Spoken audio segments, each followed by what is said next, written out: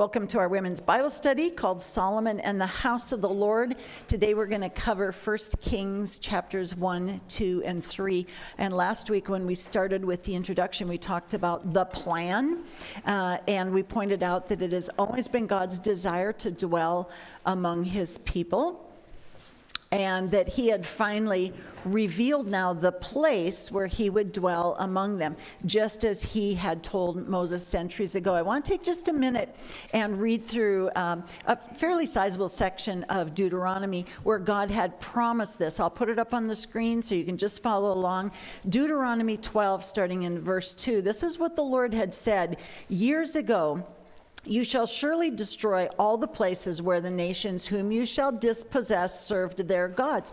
You shall tear down their altars. You shall not worship the Lord your God in that way, but you shall seek the place that the Lord your God will choose out of all of your tribes to put his name and make his habitation there. There you shall go, and there you shall bring your burnt offerings, your sacrifices, tithes, contribution that you present, vow offerings, free will offerings, and the firstborn of your herd and your flock. And there you shall eat before the Lord your God.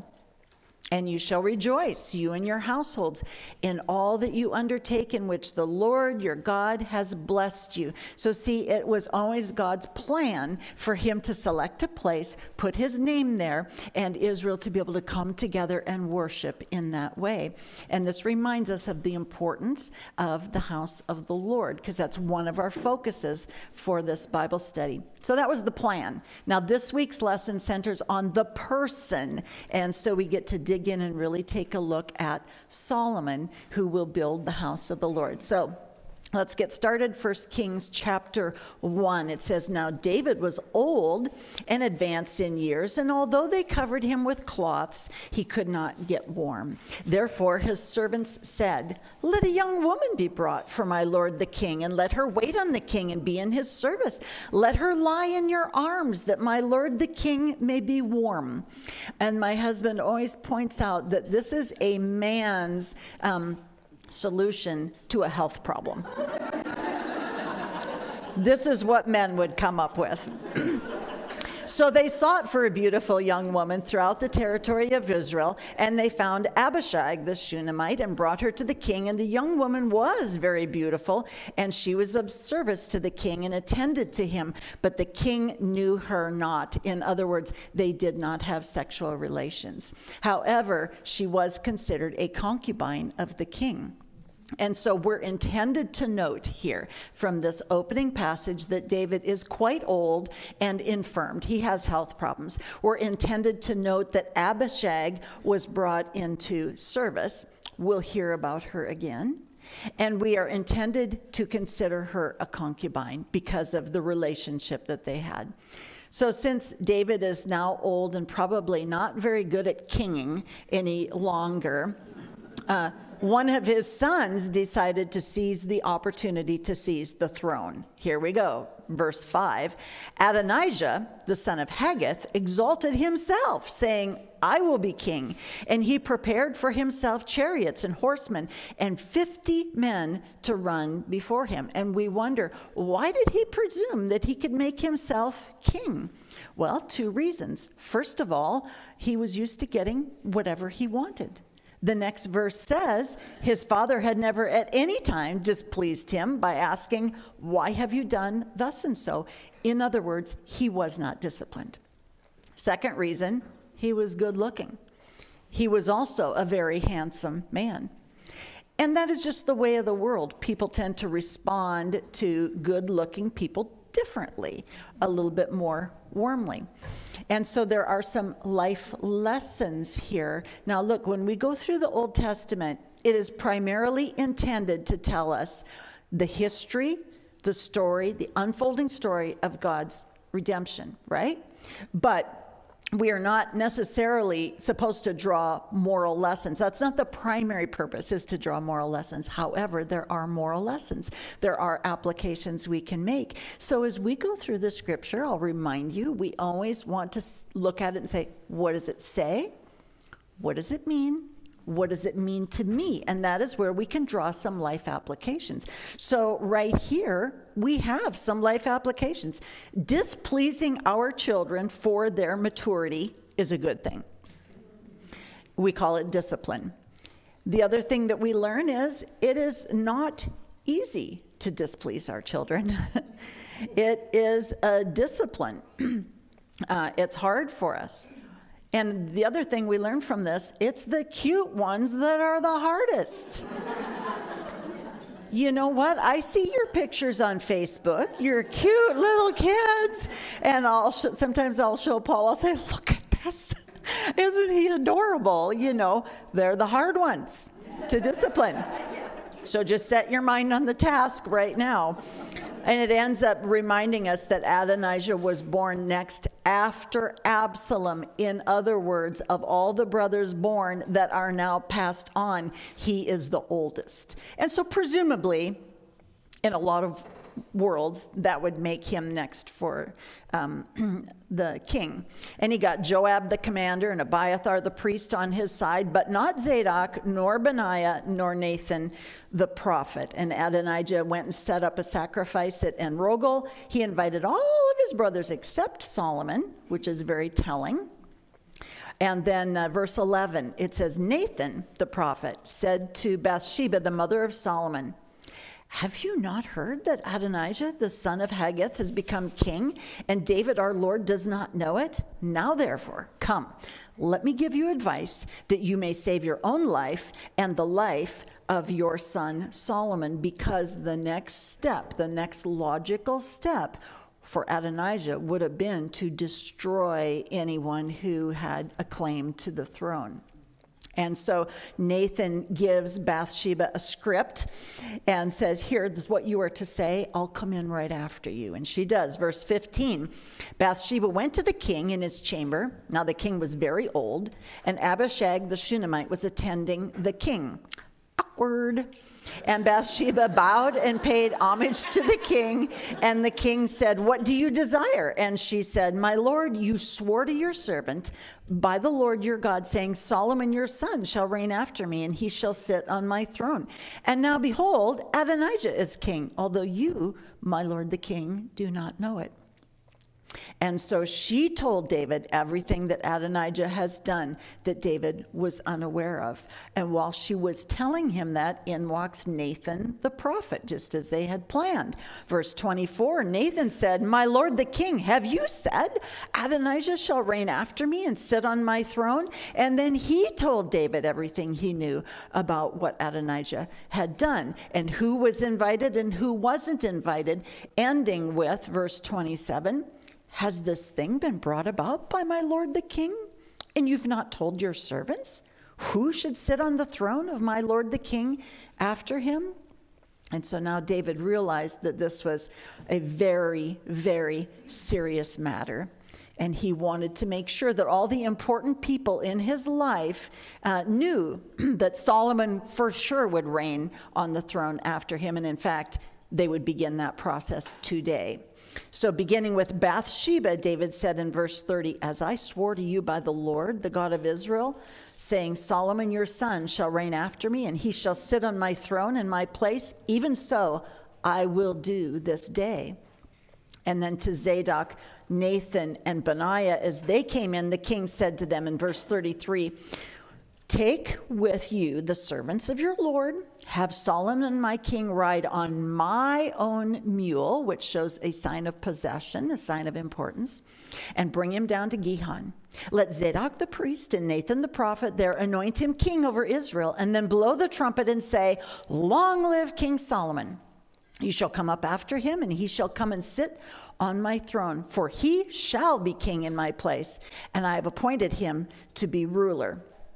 Verse 39, Zadok took the horn of oil from the tent, anointed Solomon, and then they blew the trumpet, and all the people said, long live King Solomon. And all the people went up after him, playing on pipes and rejoicing with great joy, so that the earth was split by their noise. So this wasn't done in secret. The marketing department had come and made a big splash out of all of this.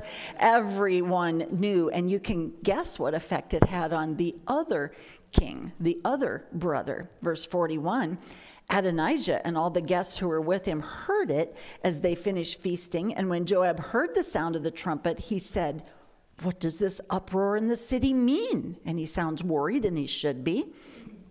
And Jonathan, the son of Abiathar, the priest, came, and Adonijah assumed he was friendly because he's the son of the priest who was with him. But Jonathan said, "King David has made Solomon king, and he has Zadok, Nathan, and Benaiah, and he's riding on the king's mule." What's more, everyone is congratulating King David about this. Look at verse 47, the end.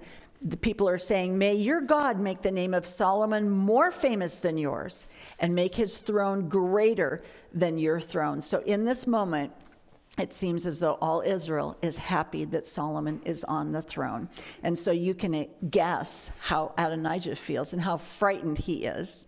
So in verse 50, it says, "He arose and he took hold of the horns of the altar." We're not told which altar, but hey, do you guys remember playing tag when you were kids, right? There was always like home base. Like it was a tree or a door or something. And if you could run and touch that thing, you were safe. That's what he's doing. That the horns of the altar are home base. This wasn't a Hebrew thing. This was a pagan thing. But that's what he did. So this sets up Solomon's first real drama in his reign. He just got crowned king, and now he's got a thing to deal with, right? This brother, what to do about him. And what Solomon does here with Adonijah, we can drop into our important life skills bucket, okay? Because what do we do when people oppose us or when people cause us grief? Well, one thing we can do is strive to de-escalate the situation. Let's all just calm down here. And then Solomon basically took a wait-and-see attitude. I'll give you a second chance. What his actual words were, "If he will show himself a worthy man, not one of his hairs shall fall to the earth. But if wickedness is found in him, he shall die." So King Solomon sent, and they brought him down from the altar, and he came and paid homage to the king. And Solomon said to him, "Just go home. Go to your house." So far, so good. So let's start chapter 2. When David's time to die drew near, he commanded Solomon his son, saying, "I am about to go the way of all the earth. Be strong, show yourself a man, keep the charge of the Lord your God, walking in his ways, keeping his statutes, his commandments, his rules, and his testimonies, as it is written, in the law of Moses, that you may prosper in all that you do and wherever you turn.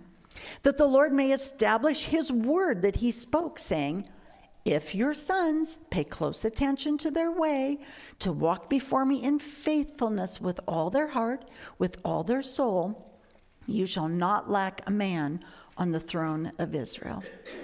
And then David went on to remind Solomon that he would be inheriting some complicated situations to deal with. And that Solomon, as he took the reign, he wasn't going to be able to just coast. There would be things he would have to deal with. And David told him about Joab and Shimei and how he was going to have to deal with them. And then David also reminded him about these sons of Barzillai, because Barzillai, the Gileadite, had really shown David a lot of favor in that whole situation when he fled from Absalom. And so he gave instructions of how to deal with them too. And we'll talk a little bit more about those in a minute. But first, we arrive at David's death in verse 10. Then David slept with his fathers and was buried in the city of David. And the time that David reigned over Israel was 40 years. He reigned 7 years in Hebron and 33 years in Jerusalem. So Solomon sat on the throne of David his father, and his kingdom was firmly established for about 1 day. And then he had some hard work to do. Okay? Any kingdom that is firmly established, any business, any career, but what I want to focus on is any spiritual life that is firmly established does not stay that way, sailing along on quiet seas. That's just not the way the world works. In this moment, Solomon had become established in the purpose for which God had created him, to be king. And he was established in the work that God had given him to do. But he would need courage, wisdom, and action in order to be successful in that purpose, okay? In our lives, it is the same. We get saved. God gives us something to do. We are established in the work that he's given us to do, but we don't sail along on smooth seas. We need courage, we need wisdom, and we need action sometimes in order to be successful in the work that God has given us to do, in the purpose that he has given us. And so we'll talk a little bit more about this at the end of the chapter. Solomon faced challenges to his purpose, and the first one comes in the form of Adonijah sneaking around to the back door to see if that might be open. Look at verse 13. Adonijah, the son of Haggith, came to Bathsheba, the mother of Solomon, and after some pleasantries, he says in verse 15, "You know that the kingdom was mine, and that all Israel fully expected me to reign. However, the kingdom has turned about and become my brother's, for it was his from the Lord." And perhaps he thought that this was going to be an easy place to find sympathy. You know, it's something like, I would have been a great pianist, but I was older and I always had to watch the little kids. And so my sister became better than me because she got to practice while I was babysitting, wanting sympathy from someone as to why your life didn't turn out the way you thought it should have. So he says to her, "I have one small request to make of you. Do not refuse me. Please ask King Solomon to give me Abishag the Shunammite as my wife." Bathsheba said, "Very well, I will speak to you to the king." And she did. She went to Solomon and said, this is verse 20, "I have one small request to make of you. Do not refuse me." And the king said to her, "Make your request, my mother. It is Mother's Day week after all. I'll give you anything that you want." And she said, "Let Abishag the Shunammite be given to Adonijah, your brother, as his wife." And the way the video in my mind goes, that Solomon just stares at her. He's incredulous. He can't even believe what he just heard. And he finally says, "And why do you ask Abishag the Shunammite for Adonijah?" Just ask the whole kingdom. "For he's my older brother, and he has Abiathar, and he has Joab, the son of Zeruiah. Remember, your husband's nephew. He has all this going for him. You want me to give him Abishag?" And so, obviously, possessing the former king's concubine is another sign of achievement, another sign that they do not want him. So it floors us that Bathsheba would ask. It confirms our suspicions about Adonijah. And in this moment, it convinces Solomon that now is the time, that he has to act with courage and with wisdom and with action to deal with these pre-existing conditions, pre-existing complications. So verse 23, King Solomon said, "God do so to me and more also, if this word does not cost Adonijah his life. Now therefore, as the Lord lives, who has established me and placed me on the throne of David my father, and who has made me a house as he promised, Adonijah shall be put to death today." So King Solomon sent Benaiah, the son of Jehoiada, and he struck him down, and he died. And since Solomon was getting the knack of acting with courage and action here, it seemed like the right time to deal with all the situations, Abiathar, Joab, and Shimei. And so I'm going to summarize all the things that David had left for him to deal with. First, there was Abiathar, who was also a priest, who had been loyal to David, but then switched his loyalty to Adonijah. And out of reverence for him, because he had carried the ark of the Lord, Solomon says, "I'm not going to put you to death. I'm merely going to banish you. Just go to Anathoth and get out of here." And that's kind of intriguing, because way back when we started 1 Samuel, remember little boy Samuel, the Lord speaks to him at Shiloh. This is what God said. Because Eli's sons were evil and Eli did nothing, his line will be cut off. This is it. It took all this time, but this is the end. Okay? And then there's Joab. Oh, Joab. Joab. We've had so much interest watching him jump from the good bucket to the bad bucket and back and forth. And he had been very loyal to David until he wasn't. And in this moment, he wasn't loyal to David. And so David had said he needed to be dealt with. And he had told Solomon, look, Joab killed 2 of my commanders. He killed Abner and Amasa. And on his deathbed, David did not mention he also killed Absalom, but he did. And so then Joab tried this free zone, home base kind of thing, and he ran to get a hold of the horns of the altar. But Solomon said, I don't care if it's here or there, wherever, just he's got to go. And he told Benaiah, strike him down. And so Joab was finally killed, and Benaiah became the new commander of the army. And then there's Shimei, who had injured David severely. Now, if you didn't study through 2 Samuel with us, these are all interesting stories that you'll want to go and understand why these people are pointed out. But Shimei had injured David with his cursing when he fled Jerusalem. And in the moment when David came back into Jerusalem, he had dealt with Shimei with a lot of grace. And he had even told him, I'm not going to put you to death today. And on they went. But he had told Solomon in verse 9 that we didn't read, and here it is now. David told Solomon, now therefore do not hold him guiltless, for you are a wise man, and you will know what you ought to do with him. And you shall bring his gray head down to blood to Sheol. So Solomon now sort of lets Shimei choose the day of his own judgment. You know, when all my kids were at home, we always had rest time. Our house was like after lunch, it was 1 hour rest time. And when the little kids stopped napping in the afternoon, then I would train them. It's 1 hour in your room. Like anything in your room you can play with, the door's open, you can hear us out there, but everybody in the house just has 1 hour quiet time. And I would tell them, the moment you step foot outside that door, that is when the discipline will happen. So just stay in. You will choose the day, you will choose the time of your discipline. So stay in, there will be no discipline. I didn't know how wise I was. Because that is exactly what Solomon does here. He tells Shimei, he says, you stay in Jerusalem, keep your enemies close thing. And verse 37, for on the day you go out and cross the brook Kidron, know for certain that you shall die. Your blood shall be on your own head. See, it was his own choice. And so about 3 years go by, and he leaves, and he goes to Gath. Solomon hears about it. Sure enough, verse 44, Solomon says, you know in your own heart all the harm that you did to my father David. So the Lord will bring back your harm on your own head. But King Solomon shall be blessed, and the throne of David shall be established before the Lord forever.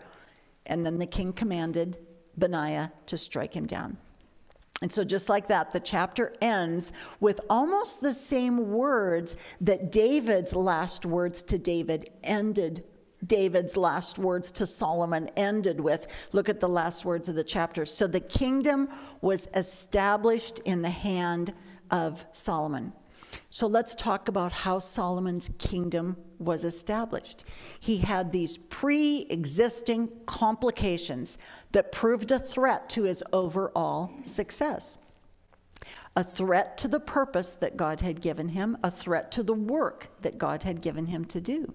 Solomon acted with courage, with wisdom, and with action, and he dealt with the threat. And sometimes we face threats for the purpose for which God has created us, the work that God has given us to do. There are threats that cause us to not be successful in that. Some of those threats are pre-existing complications. Some of those threats are challenges that are just thrust upon us. But we can see from this, I can see a life application from this, that if I am going to be successful in what God has given me to do, the work of my hands, the work that God has entrusted to me, I need wisdom from the Lord. I need courage. And sometimes I got to do some hard work and deal with these things. Now, look, I'm not going to put anybody to death or banish them, but we all get it. There's some things in our life that gotta go, or we won't be successful. Will we be saved? Absolutely. Will God love us? Absolutely. Will we be as successful as we could be? And so this chapter really speaks to me about being courageous with the roadblocks in my life. So then we go to chapter 3, and after we see Solomon show such courage and wisdom in dealing with these complications, then we read, Solomon made a marriage alliance with Pharaoh, king of Egypt. Now stop. There's two big problems in that. The two words, alliance and Egypt. They should not be in the same sentence, okay? Now, in the Bible, we know that Egypt is always a type or a symbol, if you will, of the world or of sin. Now, it's not that way in our life. If you go on a visit, if you go on a trip to Cairo, I'm not going to look at you sideways. It's okay. You can go to Egypt. But in the Bible, it has become a symbol of things that should be avoided. Why? Because God reached out to the children of Abraham that were in slavery in Egypt, and he miraculously, divinely delivered them, brought them out of there. So any alliance now with Egypt is a reversal of what God had intended. So it says he took Pharaoh's daughter and brought her into the city of David until he had finished building his own house and the house of the Lord and the wall around Jerusalem. We're just going to take this marriage and set it up on the shelf for future chapters and come back to it. Verse 2 tells us about Israel's worship habits. The people were sacrificing at the high places, however, because no house had yet been built for the name of the Lord. Okay, so in all fairness to Israel, even though I explained to you in the study guide the high places and how this is a theme throughout Kings, get rid of the high places, we opened with that message. In all fairness to Israel, in this moment, they do not have a place really to worship God. Verse 3, Solomon loved the Lord, walking in the statutes of David his father, only he sacrificed and made offerings at the high places. And the king went to Gibeon to sacrifice there, for that was the great high place. Okay, now this is kind of important that we understand this. And here's where we have a little bit of a difference between a Bible study and just reading through a book of the Bible. In a Bible study, you use other aspects of the Bible to help give you more understanding, and it is important for us to understand what's going on. So 2 Chronicles 1, verse 3 through 6, it says, Solomon and all the assembly with him went to the high place that was at Gibeon. Look, for the tent of meeting of God, which Moses, the servant of the Lord, had made in the wilderness, was there. That's where the tabernacle was. But it wasn't complete because, look, verse 4, David had brought up the ark of God from Kiriath Jearim to the place that David had prepared for it, for he had pitched a tent for it in Jerusalem. Moreover, the bronze altar that Bezalel, the son of Uri, son of Hur, had made was there before the tabernacle of the Lord. And Solomon and the assembly sought it out. And Solomon went there to the bronze altar before the Lord, which was at the tent of meeting, and offered 1,000 burnt offerings on it. Okay, so the elements of worship that were part of the tabernacle that God had told Moses to make at Mount Sinai, and he did, are not together, and they haven't been together for a long time. The tent itself, the tent of meeting, seems to be in Gibeon, and so is the altar, the bronze altar. That's in Gibeon, but the Ark of the Covenant is in Jerusalem. They're not together anymore, so they're not telling the story. See, the tabernacle was intended to tell a story. As the people would come and worship, they would understand God's plan. It's been dismantled, and it's been that way for a long time. So this helps us right here understand the importance of this building the house of the Lord.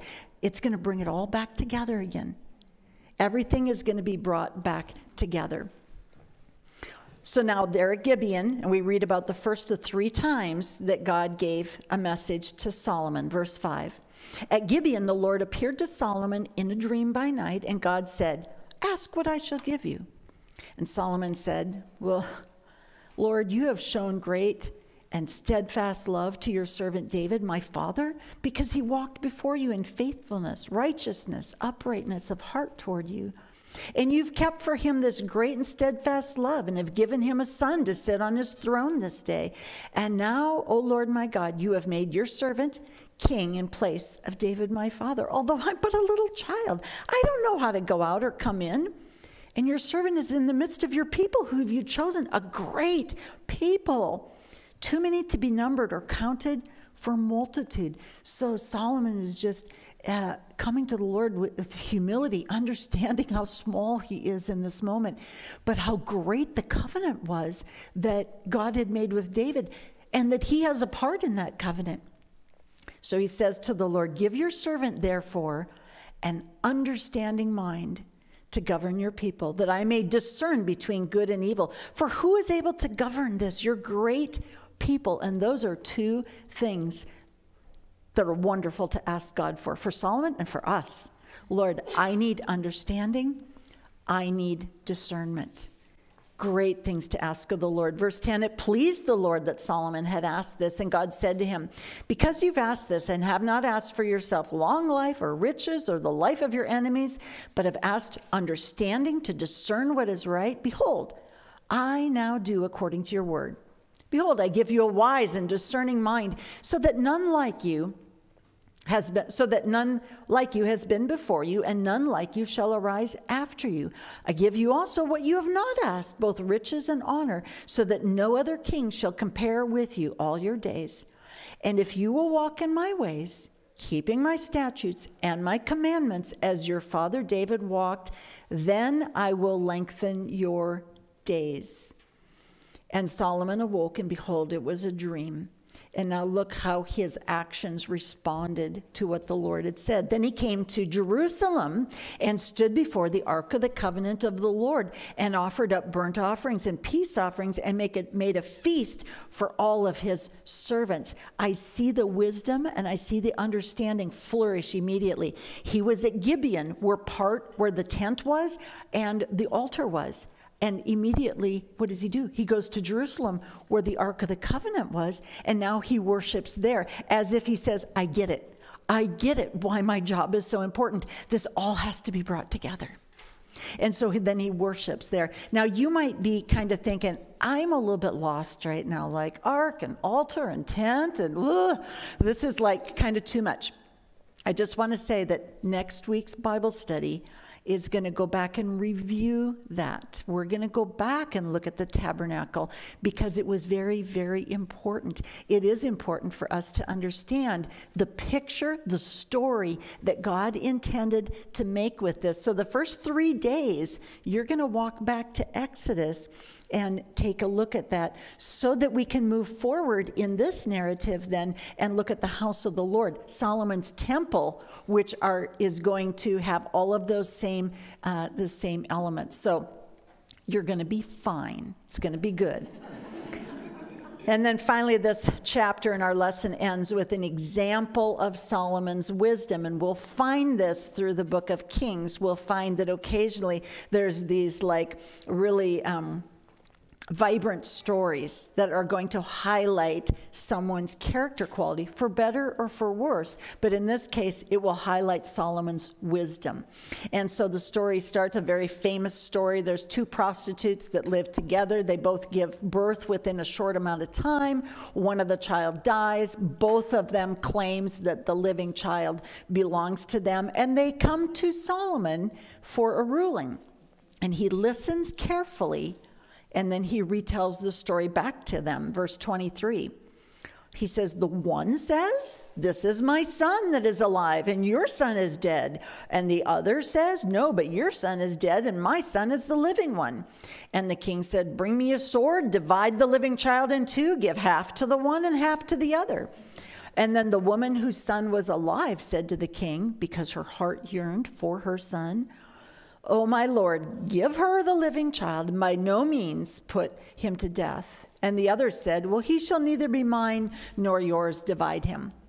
And we believe this to be exactly the outcome that Solomon had hoped for, that the genuine love of the genuine mother would surface, and he would immediately be able to tell who the mother is. In verse 27, the king said, give the child to this woman. By no means put him to death. She is his mother. And all Israel heard of the judgment that the king had rendered, and they stood in awe of the king because they perceived that the wisdom of God was in him to do justice. So to sort of recap these 3 chapters, we've been given a really good perspective on the person that God has chosen to build the house of the Lord. And now we're left to wonder, will he get the job done? We're left to wonder, will he keep the charge of the Lord as King David told him to? And we're left to consider our own lives in these same matters. Will I get the job done that God gives me to do? Will I fulfill the purpose for which he has created me? Will I tackle the work that he has given me to do? Will I look at those challenges that I face in the same way that Solomon did and cross them out of my life, take the drastic measures that are necessary? But I don't want to leave you with a weight, because that's not what our spiritual life is all about. Like, I need to do better.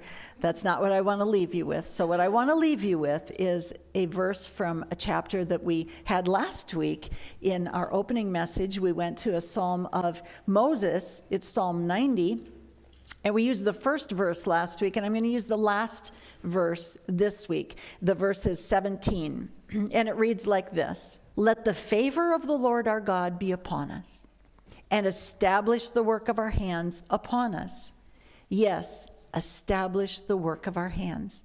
And so I want to leave us with the reminder that yes, there is hard work that we need to do. Yes, there is discernment, there's courage, there's action that needs to be done.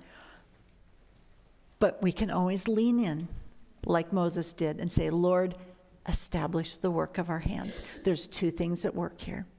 Father, thank you for these chapters. Wow, what a whirlwind of information and history, but Lord, really useful for our lives. So I just pray for that matter right there, that Lord, you would establish the work of our hands. Lord, maybe we haven't thought about that recently, and we haven't even come to you and said, Lord, what is the work that you've given me to do? What is the purpose for which you have created me? And so, Lord, I pray that you would help us to do that, to receive, to hear from you. And then, Lord, as you bring to mind those challenges, those complicated situations, you would give us the wisdom to know when and how to deal with them, and that you would give us the courage to do just as Solomon did and to boldly deal with the complications that are the roadblocks in our life so that we can please you, Lord, and so that we can move forward in what you've given us. We thank you, Jesus, and we pray all this in your name. Amen.